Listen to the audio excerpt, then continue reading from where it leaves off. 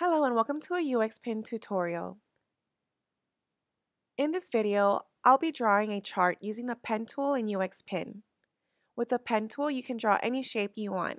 It's useful when you need to draw shapes that are more complex than a regular rectangle or circle. The first thing I will design are the grid lines. I'm going to start with drawing a horizontal line.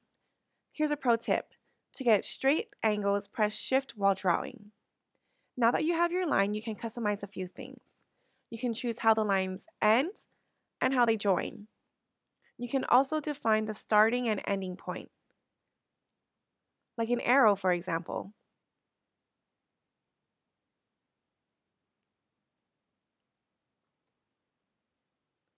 You can also change the color, the type of the line, and adjust the weight of the stroke. Okay, now let's name that in our layers panel and let's duplicate it.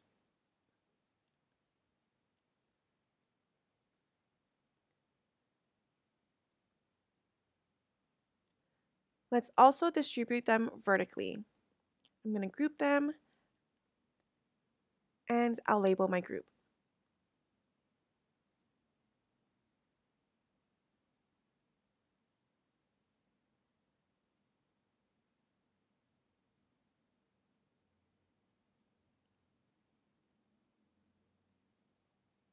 To make it more logical, feel free to add a title to your project or any other details, label the axis, and align them as you wish.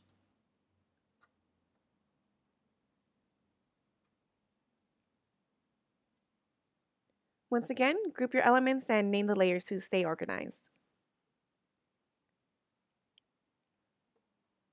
Let's move on to the next step and let's draw the graph. You can draw polylines or Bezier curves. Just use the pink candles to adjust the curves.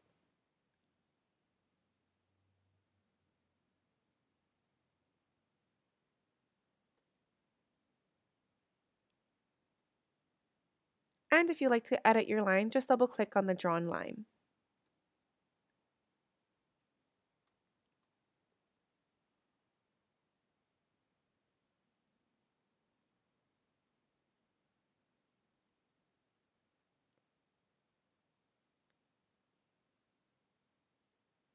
In UXPin, there are 4 points: straight, mirrored, asymmetric, and disjointed.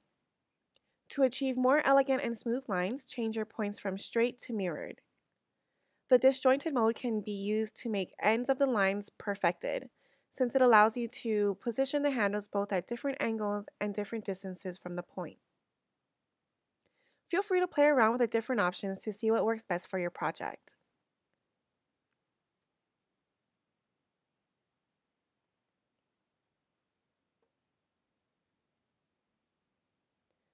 Now I'll just edit the color, the stroke, and the weight.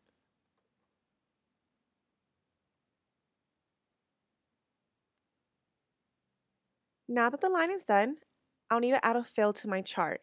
There's many ways to do it, but here I'll just duplicate the line and I will complete my shape to close it.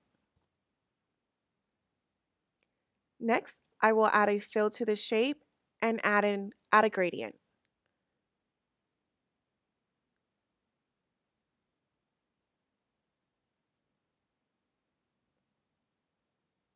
I also want my grid to show, so I'll adjust the blending options.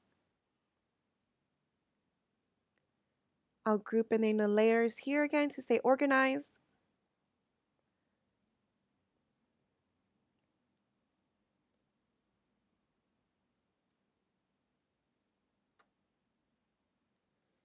And now, my last step is to use the Boolean operations, which will allow you to combine shapes created by the pen tool.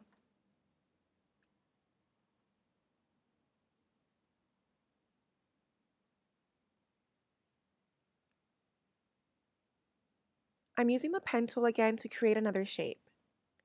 You'll need to select both shapes to see the combining options at the top toolbar.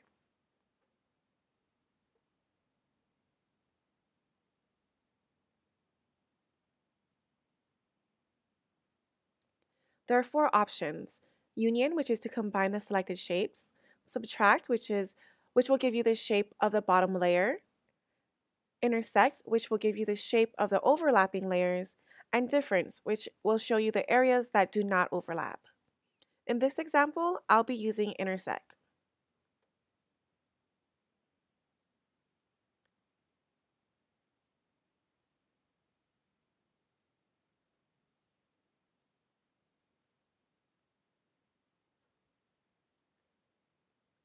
Now I'll just adjust the style. I'm going to change the color and add a gradient.